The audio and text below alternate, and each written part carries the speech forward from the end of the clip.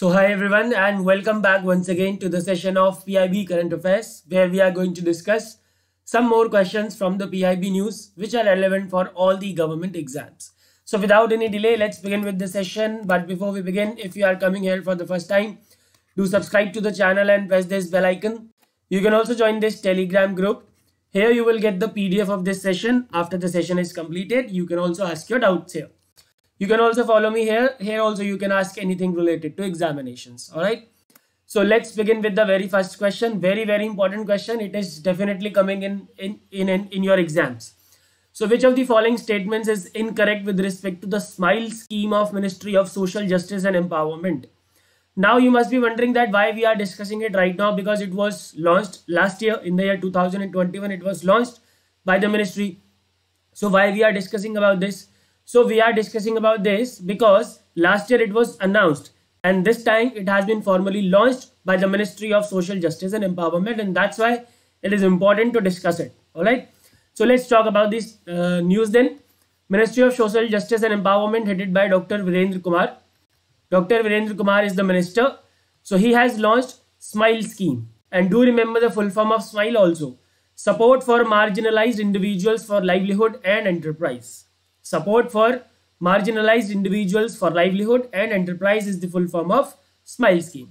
Now, as the name suggests, the objective of this particular scheme is to provide welfare measures to the transgender community and those people who are engaged in the act of begging. Okay, so basically this scheme caters to two category of people. Number one is transgender and number two is the people who are engaged in the act of begging. It has been launched from this financial year 21-22 and it will be under implementation till the financial year 2026, which means for a period of 4 years. All right. Now there are two sub schemes under this. Okay, basically it is a convergence. It is a convergence of already existing two schemes. These two schemes are already existing. So it has converged these two schemes, which is Central Sector Scheme for Comprehensive Rehabilitation for Welfare of Transgender Persons and Central Sector Scheme for Comprehensive Rehabilitation of people. यहाँ पे people miss हो गया है, of people engaged in the act of begging. Alright, so this is a convergence of these two sub schemes, and total rupees 365 crore will be used to uplift the status of transgenders and the people who are engaged in the act of begging. Alright, now what will be the components under the sub scheme of transgender? जो transgender वाला sub scheme है उसके अंदर क्या क्या components होंगे? Basically what they are going to do, how they will uplift the status, how they will uplift the socio-economic status of the transgender.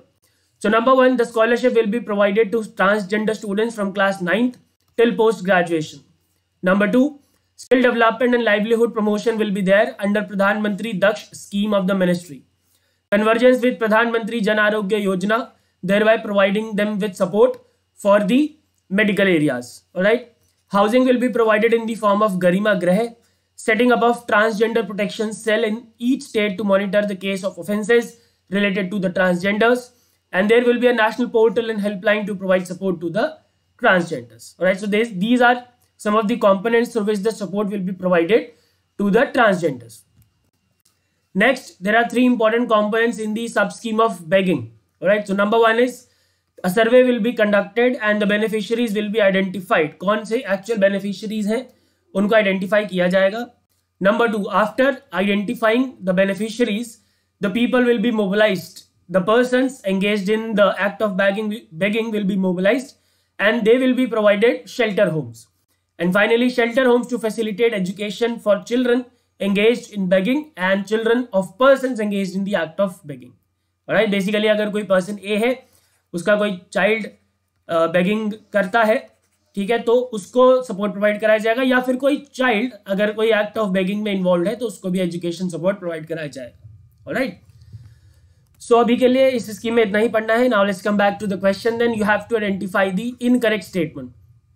The scheme has been launched for a period of 2021 to 2025-2026. So this is absolutely correct. Alright, the total outlay is rupees 365 crore, ये भी सही है. Skill development of transgenders will be done under PM Daksh scheme. Yes, absolutely correct. The scheme is an umbrella scheme for supporting transgender and beggars. Yes. So these are the two categories of persons who will be benefited from this particular schemes. And housing under PM Awas Yojana will be provided to transgender. No, it is not under PM Awas Yojana. It is under गरिमा गृह. Alright, गरिमा गृह के अंदर उनको housing provide कराई जाएगी. So this will be the correct answer, option E, because we have to identify the incorrect statement. Now moving ahead to question number 2. Which of the following institutes had instituted national awards for innovation and good practices in education administration in 2014? कौन से institute ने institute किया था इस award को? Now we are discussing about this award because recently the 5th edition of these awards, National Awards for Innovation and Good Practices in Education Administration, has been presented by the Ministry of Education. And who is the minister, by the way? Mr. Dharmendra Pradhan, who is also the Minister of Skill Development and Entrepreneurship. Alright. So these awards were given to encourage innovations and good practices in the educational administrations. Basically, it is to felicitate the education officers across the country. हमारे देश के जो education officers हैं, उनको basically support करने के लिए, उनको felicitate करने के लिए these awards were given. Alright. Now these were instituted by National Institute of Educational Planning and Administration. Alright, National Institute for Educational Planning and Administration, and these awards are given at district level and block level education officers. And this time in the 5th edition, from 29 states and UTs, hundreds of officers were awarded for their good performance in this area. Alright. So therefore guys, the correct answer will be what? National Institute of Educational Planning and Administration. Option A will be the correct answer. Moving ahead to question number 3, very important question again. Consider the following statements with respect to the report titled Reimagining Healthcare India Through Blended Finance, released by Niti Aayog. Any report released by Niti Aayog becomes automatically important. Do remember this. And you have to identify the correct statements. Alright, so let's talk about this report. Remember the title. This is very important. Reimagining Healthcare India Through Blended Finance. And it has been released by Niti Aayog. Alright, Niti Aayog. Okay. And what is the meaning of blended finance, by the way? So blended finance means the financial support from both public and private. Public and private से जब total मिलके finance आता है तो उसको हम क्या बोलते हैं? Blended finance बोलते हैं. Remember, this report throws a light on India's healthcare structure and how we can ensure affordable and quality healthcare to the citizens of India. Okay, and this report में ये कुछ बातें कही गई हैं जो कि important है. Number one, the very important thing that 65% of the hospital beds across the country cater to 50% of the Indian population, which is concentrated in UP, Maharashtra, Karnataka, Tamil Nadu, Telangana, West Bengal and Kerala. In these 7 states, जो ये 7 states की 50% population है, उनको 65% of the hospital beds cater करता है, and the rest 35% caters to the rest 50% of the Indian population. Alright, and that's why this report recommended that the number of beds must be increased by 30% to ensure equitable access to the hospital beds. Hospital beds की कितनी मारामारी हुई थी हमने Covid में देखा था. इस तरीके की emergency situation के लिए we need to be prepared because you never know कि कब क्या हो जाए. Right? This report says that India's healthcare expenditure is 3.6% of the GDP, and globally India's pharmaceutical sector is 3rd largest by the volume. And hospital sector in India accounts for 80% of total healthcare market. जो पूरा total healthcare का market है उसमें 80% market जो है वो hospital sector की है. और इसी बात का फायदा उठाते हैं private hospitals, इतने high rates पे चीजें charge करते हैं. That is why there is a need of affordable healthcare in the country. So we have to identify the correct statement. According to the report, 65% of the hospital beds cater to 50% of the Indian population in 7 states. This is absolutely correct. India's healthcare expenditure is 3.6% of the GDP. ये भी सही है, बिल्कुल सही बात है. And hospital sector in India accounts for 80% of total healthcare market. So all the statements are absolutely correct, which means all are correct. Option E will be the correct answer. Alright, so let's talk about the question number 4 then. With which of the following organizations IIM Kozhikode has signed a statement of intent to boost India's monitoring and evaluation environment? Now again, in this type of question, we do not have to go into the details. Just remember the organizations between which this statement of intent or MOU or partnership or agreement has been signed. Just remember the organizations and the objective. Why this agreement has been signed.